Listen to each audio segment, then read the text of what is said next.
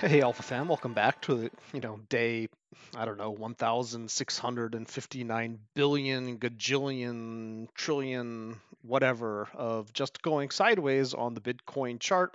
And here we are again having a pullback after a pump, all these pump and dumps just left and right.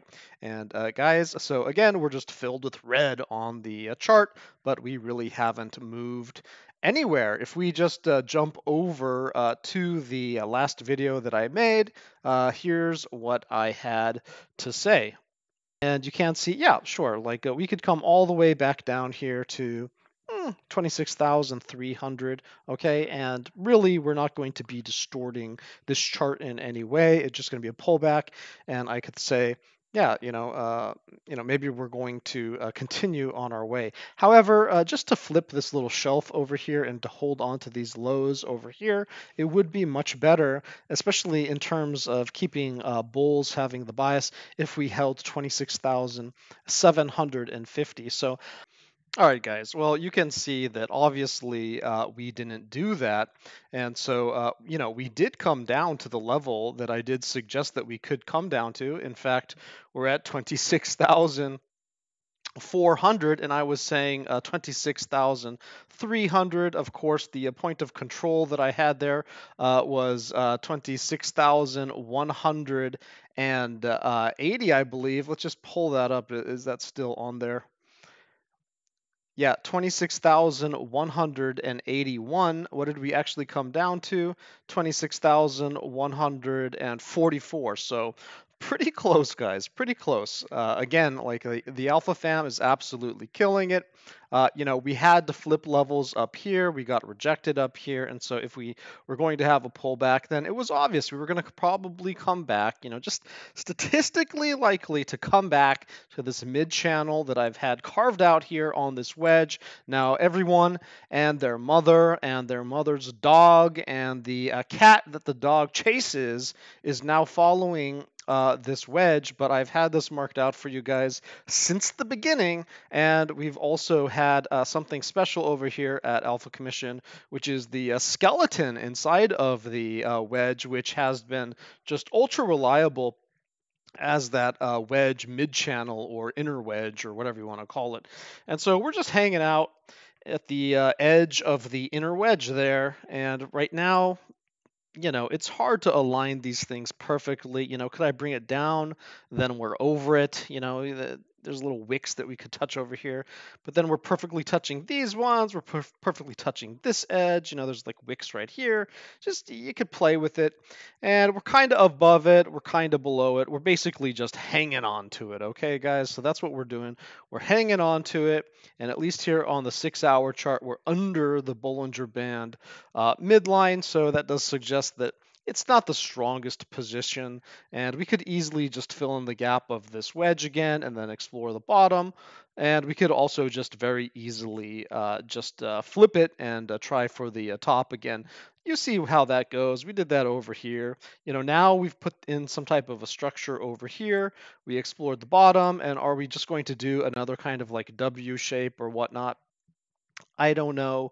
You don't know. Nobody on Twitter, nobody on YouTube knows what's actually going to happen. The only thing that we can say is that if we solidly start building up some price action here, then probably we have a good chance of flipping this to the upside. If we lose it, then probably we're first looking at 26,000. And, then we could be talking about the bottom of the wedge here at 25,300 again, or whatnot, right? Guys, that's the wedge for you. If we just go ahead and jump over to the 1 hour, I can show you what we've got going on the 1 hour here, just for you early birds who want to catch this episode as soon as it comes out. You guys get a special treat because these levels will be valid for you. Now, if you're watching this episode late, then of course there should be lots of adjustments. Now, the levels themselves will remain significant over multiple hours. It's just the volatility pivot may move up or down. In this case, price action's up here, so it may just increase in height, okay? So that means that the momentum pool is most valid for you. But if you're watching it right after it gets published, then these levels should be be relatively similar. And what you can see here is that we're actually pushing up against the bottom of the momentum pool. And so we fully explored the momentum pool just in the last 20 minutes, basically the first 20 minutes of this 1 hour increment here. And if we get a bounce, we could just come out at the top of it above a 26,448, but we're really not going to have any type of upward bias until we get above that neutral point of control, which is 26,502. And just because, like I was saying in the last episode, whenever there's a gap between the bias on the neutral point of control and the bias on the volatility pivot, which we're above the volatility pivot, so that's great for bulls, but we're underneath the neutral point of control. And that means that bears just have a slight edge as well. So these are two different types of measure. And so we're basically just in no man's land here. Of course, if we get above the momentum pool and above the volatility pivot, that's our best bet. But if you really want to push up towards the bullish control zone, you're going to have to take out that neutral point of control at 26,502. Let's just call it 26,500, which, by the way, you can see over here, it is corresponding to the Bollinger Bands on the 1 hour. And so that's a great setup, guys. You know, whenever you're above the momentum pool and you're above the volatility pivot, and then you're able to flip up and grab that Bollinger Bands, then that's usually a nice play to the upside, because if you get embedded on that Bollinger Band as it moves to the upside, that can just push you over to that bullish control zone. So this is the type of play that I like. And you can't see we are pushing up right now, so that was just a little bit of a check back. You do see we have a little bit of liquidity here that we might grab at the general continuation at 26,367 before we actually move. You know, we could just go sideways also. But if we do lose that 26,367, then there is a pretty likely statistical chance that we could come down and just explore the volatility pivot at 26,175, and then, you know, we could try again or get rejected, right? So guys, that's the 1 hour for you. And, you know, again, you know, we don't get into that bullish control zone until we're above 26,954. Once again, showing that 27,000 is just a very important number, okay? Like, I just feel very iffy underneath there. But if the 1 hour gets into the bullish control zone, it's going to feel a lot better. Let's go ahead and jump over to the 6 hour, which should be valid for plenty of you guys. It is having 3.5 hours left on the chart. And then, of course, it's pretty valid for a couple 6-hour sessions after that. And what you can see is that we did hang on to the momentum pool here above 26,379. We are currently pushing up to the general continuation line at 26,465. Should we flip that, and you can see that we did get a couple drives down here on the 6 hour, but now we're having a little bit of a bullish pop. Should we be able to engulf this candle above that general continuation, then our target's going to be similar to the 1 hour, to take out the neutral point of control here at 26,751 on these longer time frames here. And that's also going to flip the Bollinger Bands midline should we get embedded above that. We do have a good chance of taking out the volatility pivot here at 27,019. Again, guys, I can't understate how important 27,000 has been to this chart. I've just been repeating that number for like weeks and weeks and weeks. Okay, guys, under 27,000, I don't really trust this chart. Above 27,000, you know, I'm willing to take a chance. Okay, and you know, we're getting closer to that point where we have to be at 28,000, you know, 28,300. But you know, as long as we go sideways, then you know that whole area is fair play if you want to take some risk. Guys, the bullish control zone on that 6 hour is 27,856. So just what I was saying, like 28,000, right? And you know, if we get that, then of course the orientation of the day and some of those higher time frames may also be within reach to just maintain that bullish momentum. However, we are driving down right now, and we did you know, take out about, you know, more than 50% of this candle. You know, do we take it from the wick to the top? Then, you know, we're basically just tagging that golden zone at the 618. And so this could be a great place just to launch off of. But if we get continuation lower than that, then the bearish control zone is within reach at 25,902. Breaching that, and we could see some devastation on the 6-hour charts. Guys, let's jump over to the daily, and the daily is going to have, again, very similar setup, guys. Just by the nature of the way that these candles are stacking, they're all pretty similar, which is, although the neutral point of control is higher here, we're kind of like replacing it with the volatility pivot at 26,873. Again, kind of that 27,000 area, right? The neutral point of control, 27,000 right in between these two. Neutral point at 27,147. And then we also see the Bollinger Band is midlined right there for the daily. And so again, like we flip that volatility pivot, and then just we have one more step to get above the neutral point of control, and we could see a blast off on the daily, assuming that we are able to take out the momentum pool here at 26,579, and also if we don't bonk our head on the general continuation line at 26,678. Bears will be defending that just because it flips the MACD bullish, right? So we can consider that kind of an extension of the momentum pool. But yeah, volatility pool and momentum pool, it's within reach, and but falling underneath that, we will be underneath the volatility pivot and underneath the momentum pool, and that is much closer here. So under 26,346 is going to be fairly risky on the day, and that could just see us a return to these lows at the 25,250. Not sure what's going on with the trading view. It's making my lines all weird, but yeah. Anyway, you guys get the point. So that's the daily for you. Let's go ahead and take a look at the 3-day, because the 3-day does close within 24 hours, 21 hours to be exact. And if we look at the 3-day, this one is just a little bit more of a tough nut to crack in terms of flipping the momentum pool. Just, it's not that it's not doable, okay? And we are above the volatility pivot, which is cool because, as long as we hang out above 25,920 on the 3-day, and again, this would play out in a couple 3-day sessions. All of these things could play out in a couple candles. It doesn't have to happen in the next candle. It could play out, right? And so, in the next, couple 3-day sessions, if we are able to get above that 26,800, 27,000, then we do have a good chance of taking out the momentum pool at 27,514, where we will add momentum, and we're also going to have that chance to flip the Bollinger Bands midline, which could, again, just send us up to the bullish control zone, which here currently is at 30,275. And so if you are one of these swing traders, then that would be the play that you would be looking for to the upside.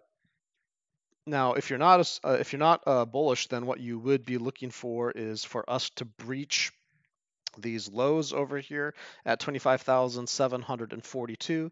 That will put us underneath the volatility pivot. That will put us underneath the momentum pool, and that will be, a fairly likely chance of trying to come down here and tagging the bearish control zone at 24,000. 50. So that's actually pretty low. Now, I know a lot of guys are looking for 24,000, 24,500 before we really take off. And so I don't put this, I don't dismiss this idea. There's good reasons to think that we are going to at least come down to that area. But I don't have a bias one way or another right now, guys. I think we're just struggling with this stuff. We're kind of in these neutral territories, and I'd rather just deal with where we are. But a lot of people are thinking, maybe we're going to just grab a little bit more liquidity down here before we have any chance to take off, and it could take a while, and we could also easily lose that zone and just continue on our merry way to the downside. Yeah, but right now, you can see both setups. Okay, guys, that's the 3-day. I think what I would like to do is actually just go through these things with the EMAs. So let's turn off our Bollinger Bands there, and let's just go ahead and take a look at how our EMAs are doing. And what you can see is on the 1 hour, we do have an interesting squeeze going on here. This could end up being a 21.9 squeeze. However, the 21 is pointed down right now, and actually the 20 SMA is pointed even more down. So this could end up having a pullback just as easily, sort of like, sort of like up here, just kind of like pulled back. And so, but flipping this area, flipping this yellow line and this yellow line, then that would suggest that that squeeze is probably on. And then you have a natural limitation here over at the 200 at 26,760. Let's go ahead and take a look at the 6 hour. And the 6 hour is much more bearish. So unfortunately, this one has all of our EMAs, at least on the short term here, pointed to the downside. So underneath the 4, underneath the 9, underneath both 20s over here, and then also, the 35, 50, and the 300 is overhead, and the 200 is overhead. So, this is just a very, in some sense, on the 6 hour, we've lost the 200. We retested it and then we lost it again. So that's not a good look. And as long as we're underneath this area right here, underneath 26,700-ish, then there's not really a good chance of us, not a high probability chance of us just pumping or anything like that. But, should we get over that area, again, 27,000, right? Basically 27,000, then you can see that what would happen is that would initiate a squeeze between this 300 and the 9 and the 21, and also the 200 up here. And if we were able to put price action, that could be a pretty powerful squeeze. Historically speaking, breaking through the 300 and the 200 can lead to pretty powerful moves. So we would be looking forward to that should it be able to be possible. And we are getting a little bit of a positive candle. So, fingers crossed, right? And we were also at that 618 fib. Going over to the daily, we can see the same thing. We're being supported here. Actually, this is a key difference by the 300 and the 200 over here.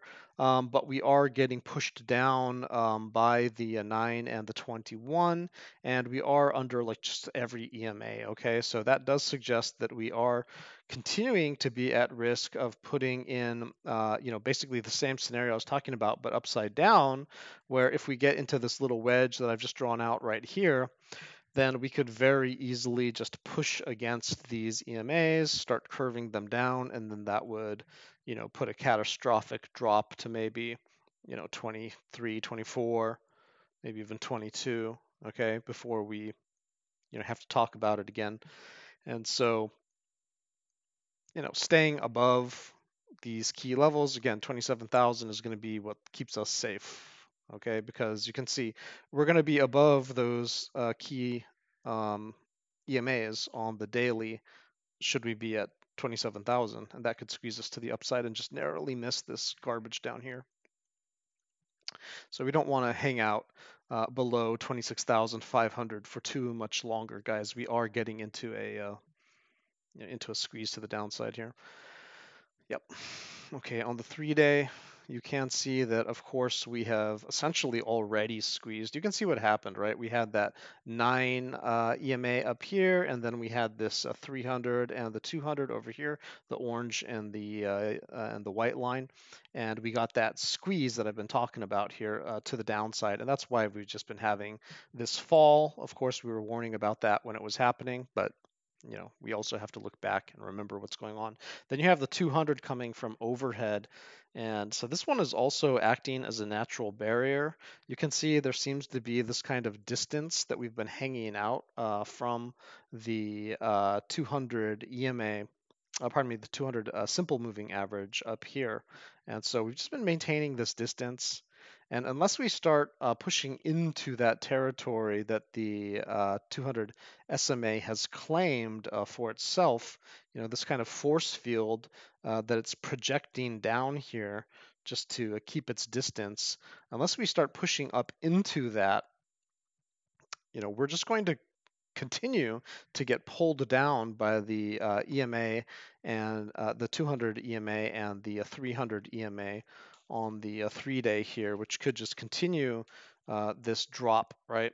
So in some ways, this could potentially set up a squeeze to the upside. Should we be able to get above 27,000, 27,400-ish, we could end up squeezing through that 200 simple moving average and turning this up to the upside. But right now, that's a very Pollyanna-ish look at it, and it just on the 3-day, it just doesn't look that great. But we are getting this support, and you can see that in the past when we have this type of a structure, it could look pretty bad, but somehow you just kind of dip down and then you narrowly come back up, right? So we are going to be looking for this potential opportunity in this area should we end up dipping more and grabbing some liquidity and then just going on our way. We don't necessarily have to just keep falling down, guys, okay? Like sometimes you just make the little candy cane shape and then you just keep going, right? But at this time, yeah, just more risk under 27,000. And to be honest, I'd strongly prefer to be above 27,300. And I really think we need to be above 28,300, 28,500 just to